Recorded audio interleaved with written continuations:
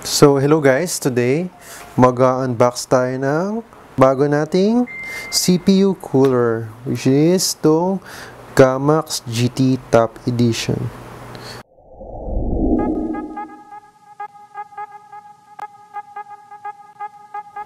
Para, yan. Okay. Open natin guys. Let's open. Okay. Okay. Ayan siya kagad. May plastic sa taas kaso na tatanggal na siya. And ayan guys. Tanggal na natin. Ito ang laman niya. Okay, unahin muna natin itong box. So, ano bang naman niya? Ito naman. So, mounting niya. Mamili ka dito for ano ba? For Intel or for AMD. Alam ko ay mas malaki yung para sa AMD. Okay. So, mamili ka dyan. So, ayan yung magka-partner. And ito yung magka-partner. And bracket for your motherboard. So, nakalagay dito kung depende ko sa kung ano yung size. Kung AM4 ba or Intel.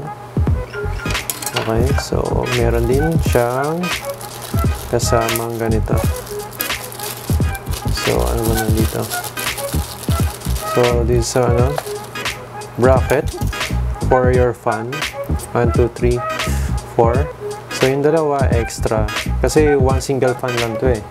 So, pag magdo-dual fan ka, may extra pang bracket ka na kagad. Okay. Diyan yan. Then, the 4-pin. Okay. Yan siya. Okay. For your CPU. For bracket.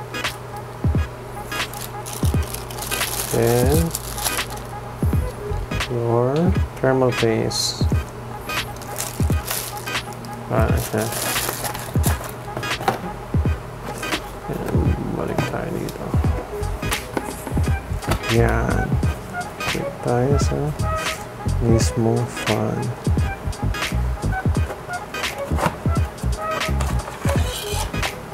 RGB fan.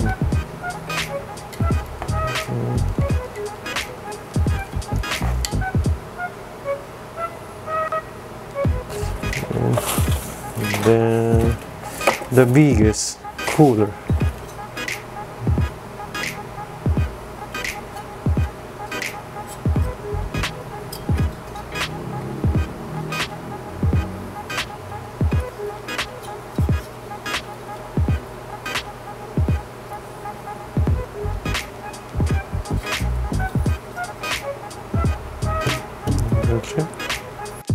So ngayon, it's time to install mga lodi. So ano ba unang step natin? Alisin natin yung front na tempered glass natin. Then yung backplate din ng ating case. So makikita nyo yung cable management ko. Sorry na lang, mukhang spaghetti. Then ayan, ang gagawin natin ngayon, aalisin natin sa pagka-screw or ilulusin natin yung stock fan natin. So, ayan, pakunti-kunti ko siyang inaalis para di masira yung lumang fan. So, alisin natin yung pagkakakabit ng fan sa motherboard. So, ayan yung stock cooler natin. So, yung backplate, kunin nyo pa rin para at least pag kinailangan nyo or gusto nyo ibenta, pag i-screw nyo pa rin para hindi mawala yung backplate. So, ayan yung old fan versus the Gammaxx GT. Sobrang laki talaga ng Gammaxx GT.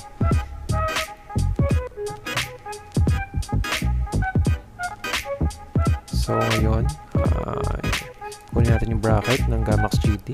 So, ilalagay natin yung nut natin itapat nyo doon sa AM4 socket para sa Ryzen. Then kung sa Intel, itapat nyo rin para doon sa hole na nakatapat sa Intel motherboard. So ayan, lagyan natin yung 4 na nut.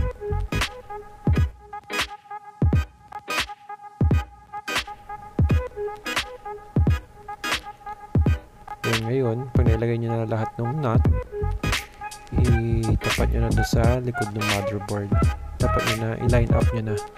Then, screw nyo sa harap. So, ayan po. Hinahanap na natin yung butas. Ayan. So, nahanap na natin. So, i-screw nyo lang yung 4.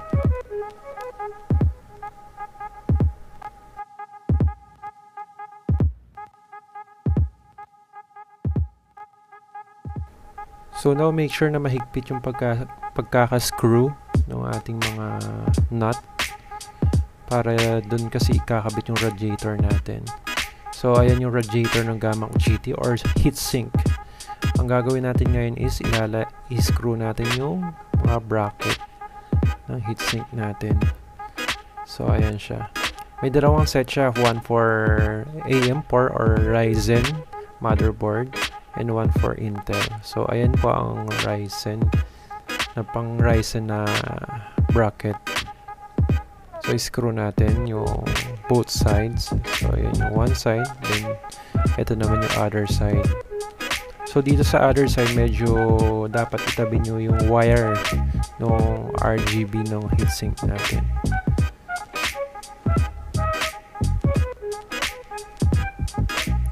So, dapat tighten din. Mahigpit dapat pagkakalagay. And next step natin is ilalagay natin ngayon yung ating thermal paste sa ating processor. Pero make sure linisin nyo muna yung mga natirang thermal paste before bago kayo maglagay ng bago. So, ayan siya. Gaano ba kalaki? Dapat talaga is like a rice grain lang yung laki. Pero ako dinagdagan ko ng konti pa. Then remove the paper. Then ngayon it's time to install the heatsink. So line it up. Then i-screw natin siya sa mga bracket na nilagay natin. So yan, na line up na natin. So i-screw na natin yung heatsink.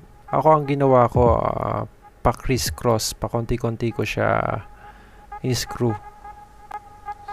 para pantay-pantay yung pagkakahigpit niya.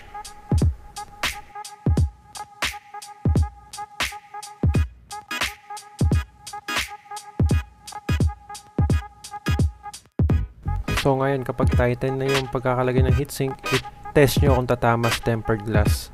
So ngayon, tinest ko siya, okay naman at may konting space pa. Bakit ko tinest? Kasi M80X yung case ko, so medyo mas maliit siya kaya sa iba. Ang case ko nga pala is Silverstone Precision. So ang challenge lang sa M80X case sa pag-install nito is medyo maliit ang space natin. So ito, make sure naka-line up yung fan doon sa radiator. So dito mapapansin nyo, inulit ko pa siya. Bakit? Natakpan nung fan yung RGB light nung radiator. So inulit ko siya, medyo binaba ko pa siya. Ayan, mapapansin nyo, medyo bumaba yung fan. So inulit ko pa siya. So yun yung iiwasan nyo guys. Then ang last step is i-connect natin yung fan sa CPU fan and yung RGB lights sa RGB header ng motherboard. So ito na yung sample. So makikita nyo, mapakaganda ng Gammaxx GT. And ang maganda pa dito, aura sync capable siya. Sakto sa Asus motherboard ko. Pero pwede rin siya sa Mystic Light and any motherboard capable siya i-sync. So ngayon, ano ba ang pros? Mas maganda ang temperature ng CPU ko while editing and while playing games compared sa stock cooler natin. So, and ang maganda rin, yung RGB niya is nasi-sync sa any motherboard brand, nasi-sync yung RGB lights ng cooler natin.